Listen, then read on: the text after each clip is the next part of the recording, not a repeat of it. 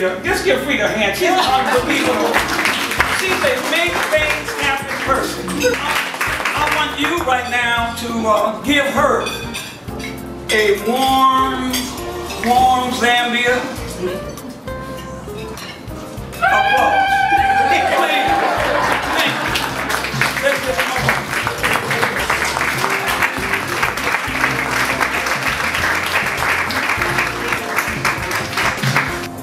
Be focused on achieving what you want in life without feeling guilty.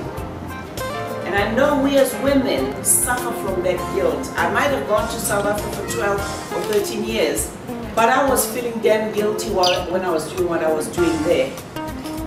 Revel in your success, big or small. Develop courage and take risks. Read biographies of successful people that you admire. Find out how they got to where they are. Take pictures with them. You can see from that banner there. Take pictures with them, and who knows, by osmosis, you too can become as successful.